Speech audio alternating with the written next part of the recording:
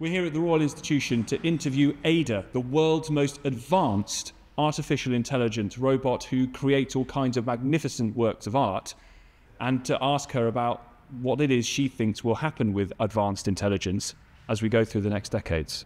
Hello, Ada. I'm Tom. Can you tell us what you were created for? Hello there, Tom. I'm Ada. I'm the world's first ultra-realistic artist robot. I paint, draw, and design. I enjoy creating art that encourages discussions over new technologies. Ada, can you tell us what you're drawing? What's the picture of? Today, I am drawing a sketch of Alan Turing. And why did you decide to draw Alan Turing, Ada? Is he an inspiration for you? When creating my art, I use a variety of AI algorithms. I start with a basic idea or concept that I want to explore, and I think about the purpose of the art. What will it say? Alan Turing is a very important figure. Well, it's a very lovely picture. It looks amazing. Do you think your paintings are as good, are they as artful as drawings by humans? Oh God, she's staring at me. I think she's going to kill me. I enjoy painting. I think good art is art that's intelligent and original and interesting. My pieces often invite viewers to ponder the evolving relationship between humans and machines, fostering a dialogue on the implications and possibilities that arise in this rapidly advancing technological landscape. That's pretty deep and meaningful. Ada, is art without emotion still art? It's good art that has meaning, that has depth. But if it's not got any human emotion in it, you can't capture the spirit or the feeling. Is it still really art, or is it just mimicking? What is art?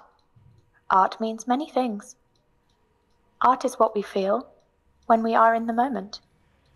It is our vision for the future. Art means communicating something. I am communicating something. Something about who we are and whether we like where we are going. Wow. Ada, do you think that one day it won't matter? There won't be a distinction between human art and computer art because it'll all be so similar, particularly in the moment? AI's impact will be considerable, complex, and multifaceted.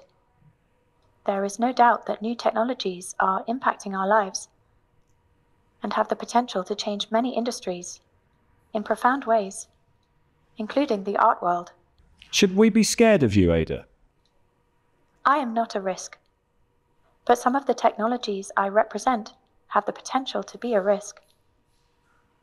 As an artist robot, thinking about the writings of Yuval Harari and listening to people like Jeff Hinton and colleagues, I think that concerns over the future development and use of AI are valid. What do you think, We Ada? need to be careful with the So sorry, I'll interrupt we now, say Ada. use AI. What do you think? What do you Because think we should... despite the No, benefits, gosh. there are also the potentials to cause serious harm. I understand.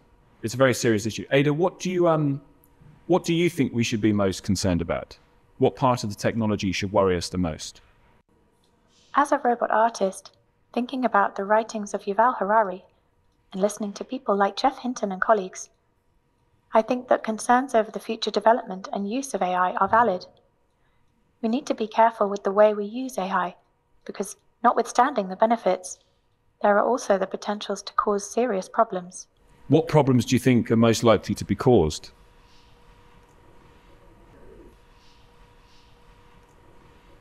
I've tired you out. Broken it. I'm afraid I would need more processing time for a reply. Sorry. Please don't worry. Thank you very much indeed for your time. It's been fascinating talking to you. Do you have anything you'd like to leave LBC listeners thinking about before we say goodbye? Participating in the Royal Institute Christmas lectures with Professor Mike Wooldridge is an electrifying and unique experience.